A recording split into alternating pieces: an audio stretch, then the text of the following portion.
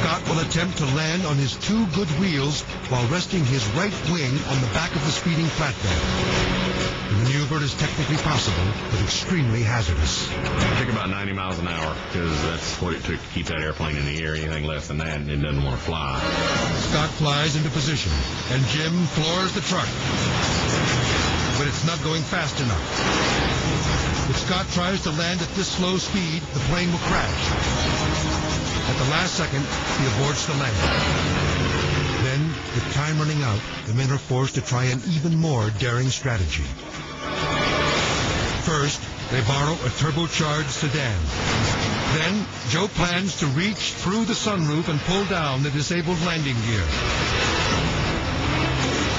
If this doesn't work, all hope is lost. Worst case scenario there is the airplane coming down on top of the car, and I would be the nail, he'd be the hammer. Now, the plane is running only on fumes. Joe knows this is his last chance to save Scott.